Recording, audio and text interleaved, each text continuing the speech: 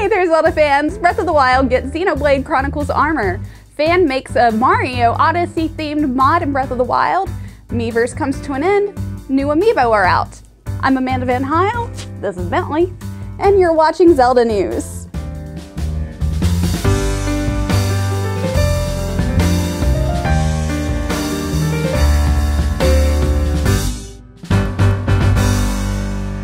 Xenoblade Chronicles 2 comes out on the Switch on December 1st, and to get us hyped up, Breath of the Wild has new DLC consisting of Xenoblade-themed armor and a side quest. And the best part, the DLC is free.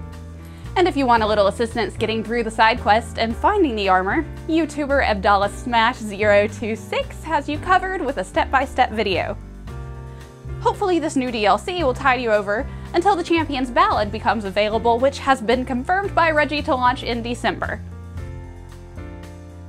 YouTuber William Ziv has made a cute mod for Breath of the Wild which replaces Link with Mario, who throws Cappy at enemies like it's a boomerang. Also check out his other Breath of the Wild mods including Naruto, One Punch Man, and Shrek. They're all just so silly and fun.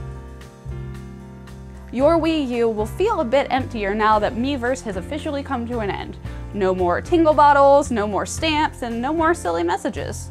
So as a goodbye, Nintendo posted a thank you mosaic image made up of actual Miiverse posts from users. Hopefully you guys were able to pick up a set of Champion Amiibo, and if you want to use them in Breath of the Wild to get the Divine Beast helmets, make sure to download patch 1.3.3.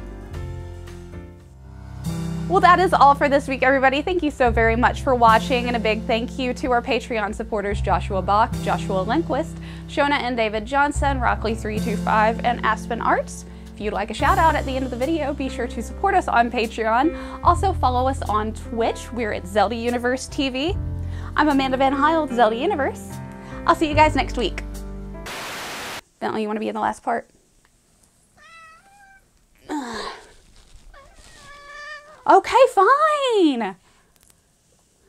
You don't want to be in the video? You don't have to be in the video.